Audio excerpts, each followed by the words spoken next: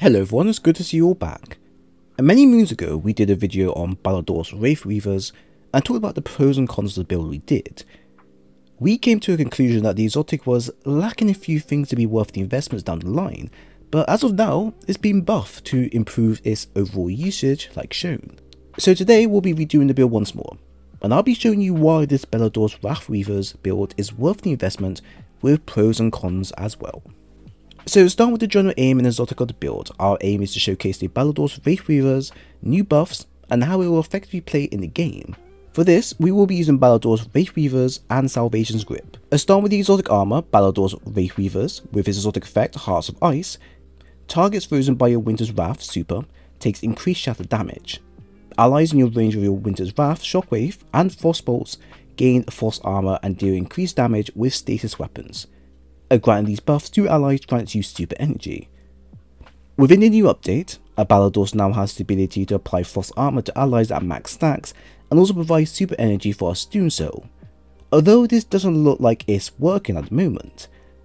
At the same time, times 4 stasis surge buff is still an issue for how limited its effects are, but luckily this does apply to us, so we can use this with a stasis weapon that has bait and switch or explosive light for a nice big DPS dump after super usage.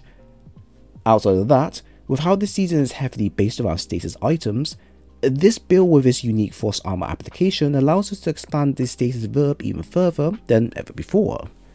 Our second exotic is the Salvation's Grip with its exotic effect Cryo Cannon, which states, this weapon's charged projectiles creates a pattern of stasis crystals on impact, and freeze nearby targets. While it has received a buff a while back to make its action better fitted, it has now become quite popular overnight thanks to its changes as a whole.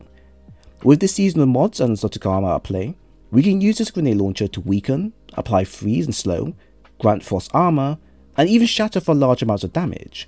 It's quite busted with its charged shots, as applying multiple charged shots and then using super as well will apply the 100% shatter damage increase just from Ballidorse. Of course, the build is flexible for stasis, so if you have a headstone based weapon, that can work as well, but Salvation's Grip tends to be the more better option for this here. For aspects of fragments we have the following: Feed the Void, where defeating a target with an ability will grant you Devour. Bleak Watcher, where converting your grenades will turn them into stasis turrets that will slow and freeze targets. A Fast of Devotion, where defeating targets inflicted with stasis or strand debuffs grants bonus light transcendence energy. A Facet of Ruin, which will increase the size and damage of the burst when you shatter a stasis crystal or frozen target. It will also increase the AoE effect of solar ignitions. A Facet of Protection, where being surrounded by enemies will grant you damage reduction. A Facet of Balance, where rapidly defeating targets with light abilities grants melee energy. Rapidly defeating targets with dark abilities grants grenade energy. And a Facet of Awakening, where rapidly defeating targets with light or darkness damage or super final blows generates elemental pickup of the matching damage type. So let's go over what we have. A stasis super with stasis turrets and Feed the Void is a must for the kit in general, since our exotic armor unique effect will increase our stasis shatter damage against frozen targets. With this in mind, you'll then want to add Facet of Ruin for the extra shatter damage as well, along with Facet of Devotion to help generate transcendence energy over time. A Balance and Protection are two fragments that can be potentially swapped out depending if you don't care about the extra benefits they both hold towards you. And then lastly, Awakening is a new one, as a Facet command will be better suited for the stasis weapons being used. However, Awakening is being used to trigger a crystalline converter mod, which will allow us to create a glacier when using our stasis melee. While I may be using Incendiary Snap in this case, I will be opting in and out of our melee option so often, so it's not a huge deal. Plus, the free stasis charge does grant us extra melee energy, which does benefit us overall. For the mods and stats, we have both Resilience and Discipline marked with the highest priorities for the build. Strength is also being supported here. Resilience, we have ours at tier 10 for 30% damage reduction. We have added the Concussive Dampener mod for the reduced AoE splash damage done to us, and the Sustained Fire for the increased damage reduction when using our AR. With how often we are able to trigger Frost armor on our build, we should be able to tank more shots compared to everyone else we play with. I know my Resilience does show 111 as its base stat, but please ignore this, as removing a Resistance mod and replacing it for a Strength mod will give us a 54-second cooldown for a solo melee usage instead, so this is just for show for now. A discipline, we have ours at tier 10 for a 1 minute 1 second cooldown via cold snap grenades. Cold snap isn't so much needed for the build to work, but it's nice to have if we ever need to instant freeze targets. The flexibility of the grenade is down to you, since we are mainly using our status turrets to help support the build. Outside of that, if you wish to use a lethal grenade instead, you can, as this won't take away too much from the build at all. Now, this brings us to the additional mods which are recommended for buffing our key stats. Momentum transfer times 2 for a 17% melee buff, impact induction times 1 for a 12% grenade buff, bolstering detonation for a 12% class ability buff, and distribution for a 4% all ability buff will cover the key areas of the build. Additional mods, we have the following: a stasis siphon for creating all the power via stasis weapon type, special ammo finder for increasing the chances of special ammo dropping, heavy ammo finder, reserves and scavenger mods for a heavy weapon, charge up times 1 for increasing the maximum stack of armor charges by +1, a stasis holster for auto-loading stasis weapons when put away, stasis weapon surge times 1 for a 10% stasis weapon buff, and time dilation for reducing the decay time for armor charges. Now, as we have covered our exotic heavy weapon, I would then advise you to pick some super weapons for the build. Now, in terms of what I recommend, they're all optional, so please keep this in mind. Our primary will be the live fire SR with Rhyme Stealer and Headstone. This is a brand new weapon with a perk combo I've been trying to get for quite a while now. The following two perks work in conjunction with each other, to the point of where I can get frost armor whenever I like. This is perfect, as this means that you don't need to use Windshield seasonal mod, and thus can opt into another mod instead. This also plays into the build where I grant frost armor to our allies and ourselves as well. Now, while this might not be easy to farm, any stasis weapon that can get headstone is fine to use instead.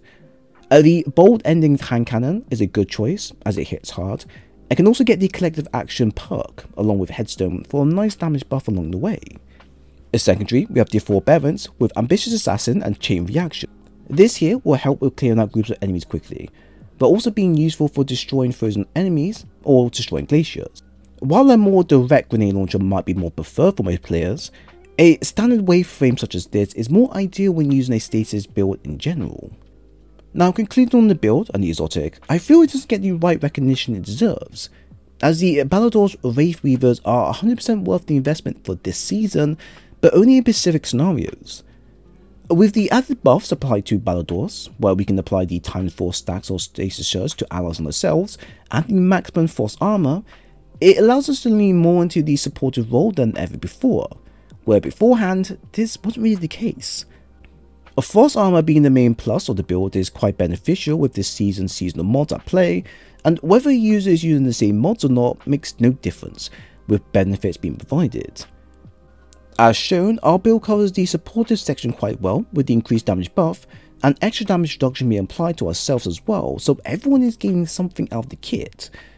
On top of that, using Salvation Grip with kinetic impacts, Brain Freeze, Storm, and even Concussive Reload allows this once laughed upon weapon to become a weapon of mass destruction in about a second's time. I'm really not kidding, you do need to use this with Facet of Ruin on hand. It's absolutely wild as to how much damage it can apply. This overall provides a perfect kit that reacts well with the seasonal mods available. However, the build's ability to use our exotic past the current season is where my issues start to appear. Ballidorse and its kit is fine currently, and it does excel well in the higher contents, but the times 4 status surge buff feels like a miss with players wanting to use something else more often.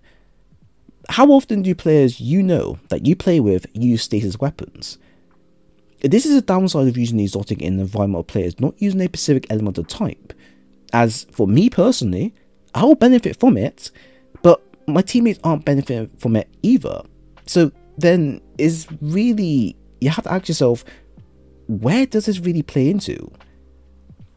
Personally, if they can adjust the exotic to allow non-elemental weapons to also get buff, let's say ×1 or ×2, this will be feasible enough to see outside usage of the exotic on a whole.